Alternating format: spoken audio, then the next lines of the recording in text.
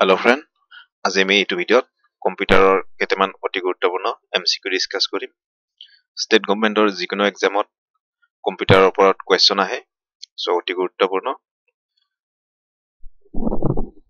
প্ৰথমটো কোৱেশ্চন হৈছে when you click on save on the monitor and there is no flash drive or floppy disk in a drive, the document or application you are using is stored. কুৱেশ্যনটো অলপ তেৰাকা দিছে, একো নাই, ইমান easy question হয়।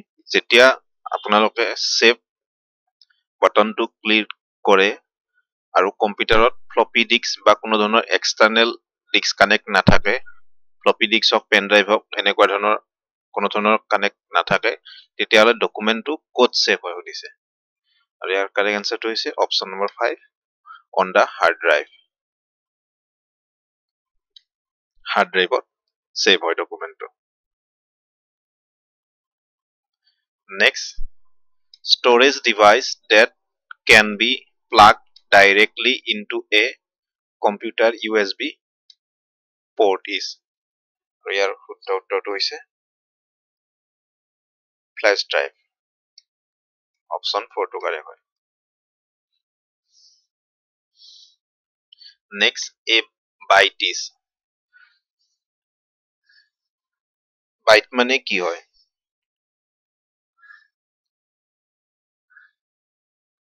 আৰু ইয়াৰ correct answer হৈছে a group of 8 bit opcode. 8 bit লগ লাগি 1 byte হয়। মনত ৰাখিব 1024 বাইট লগ লাগি 1 KB হয়, 1024 KB লগ হয় 1 MB হয়, আৰু 1024 MB লগ হয় 1 GB হয়। Next, what is the personal computer operating system that organize and uses a graphic desktop environment? Graphic desktop environment. আৰু ইয়াৰ correct answerটো হৈছে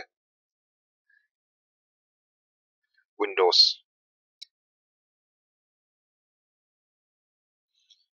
অপাৰেটিং সিস্টেমটোৱে কি কৰে? গোটেই কম্পিউটাৰত যিমানখিনি বস্তু আছে সেইখিনি বস্তু অৰ্গানাইজ কৰে। এই কোৱেশ্চনটো সুধিছিলে, সো ইয়াৰ কাৰেক্ট আনসাৰটো হ'ব option 2। Next, temporary memory is cold as. Temporary মেমৰিক আমি কি বুলি কওঁ? আৰু ইয়াৰ উত্তৰটো হৈছে RAM. RAMটো হৈছে ৰেন্ডম, ফুল ফৰ্মটো হৈছে ৰেন্ডম এক্সেছ মেমৰি। এইটো ভলেটাইল মেমৰি হয় বা টেম্পৰাৰী মেমৰি হয়। যেতিয়ালৈকে পাৱাৰটো অন থাকে কম্পিউটাৰত তেতিয়ালৈকে মেমৰিটো ৰেমত ষ্টৰ হৈ থাকে। যেতিয়া আমি কম্পিউটাৰটো বন্ধ কৰো বা পাৱাৰটো অফ কৰো, ইয়াত থকা মেমৰিখিনি লছ হৈ যায়। আৰু লগতে মনত ৰাখিব ৰমটোৰ ফুল ফৰ্মটো হৈছে ৰিড অনলি মেমৰি। এইটো নন ভলেটাইল মেমৰি হয় বা পাৰ্মানেন্ট মেমৰি হয়। এইটো পাৱাৰটো অফ কৰাৰ পিছতো ৰেমত যিখিনি ডাটা ষ্টৰ থাকে সেইখিনি থাকি যায়। নেক্সট কুৱেশ্যনটো হৈছে the printer produces output on paper often call desk copy. ইয়াক আমি কি বুলি কওঁ? এইটো হাৰ্ড কপি বুলি কওঁ। যিবিলাক আমি ফিজিকেলি বাহিৰ কৰিব পাৰো সেইখিনিক আমি হাৰ্ড কপি বুলি কওঁ, আৰু যিখিনি কম্পিউটাৰত আমি ডাটা হিচাপে সেভ কৰি থৈ দিওঁ পেন ড্ৰাইভত লৈ যাওঁ কেতিয়াবা, সেইখিনিক আমি সফ্ট কপি বুলি কওঁ। যেহেতু আমাক প্ৰিন্টাৰৰ পৰা আউট হোৱা পেপাৰৰ কথাটো সুধিছে, সো এইটো কাৰেক্ট আনসাৰটো হ'ব hard copy. Next, to perform a computing task, software uses hardware for 4 basic functions. আৰু ইয়াৰ কাৰেক্ট আনসাৰটো হৈছে input, processing, storage and output. প্ৰথমতে আমি ইনপুটৰে কিবোৰ্ডটো হৈছে ইনপুট। ইনপুটৰে আমি ডাটাটো কম্পিউটাৰত এন্ট্ৰি কৰিব পাৰো, আৰু সেই ডাটাটো তাৰপিছত কি হয়? প্ৰসেসিং হয়, তাৰপিছত ষ্টৰ হয়। নেক্সট আমি ষ্টৰৰ পিছত তাক আমি আউটপুট হিচাপে ল'ব পাৰো। সো কাৰেক্ট আনসাৰটো হৈছে option 1। The boot a computer means to. To boot a computer means to.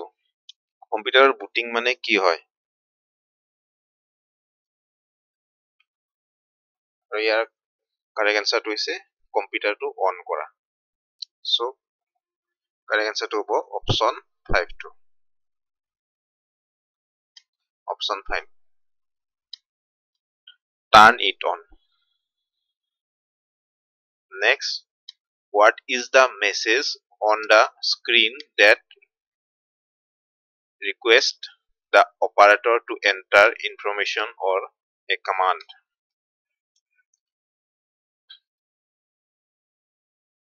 আৰু ইয়াক আমি কি বুলি কওঁ? Promote বুলি কওঁ. Option 5 to year correct answer. Next, which of these is not an example of input device? তলৰ কোনটো input device ৰ example নহয় দিছে? Keyboard to input device হয়, mouse to input device হয়, scanner to input device হয়, আমাক কোনটো input device নহয় দিছে? So year correct answer to হ'ব hard drive.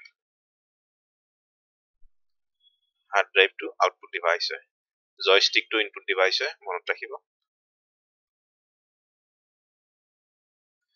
Next, which of these is not one of the three main functions of a microprocessor? তলৰ কোনটো microprocessor ৰ তিনিটা main functionৰ ভিতৰত এটা নহয় দিছে? Fetch, decode, execute এইকেইটা microprocessor main function হয়. Storage to main function নহয়. আমাক কোনটো নহয় দিছিলে? So storage. The term dash refer to the set of instruction that direct the hardware to accomplish. এটা program হয়, এটো program হ'ব লাগে, ইয়াতে program where এইটোৱে correct answer হ'ব. Option 4 to correct answer হ'ব.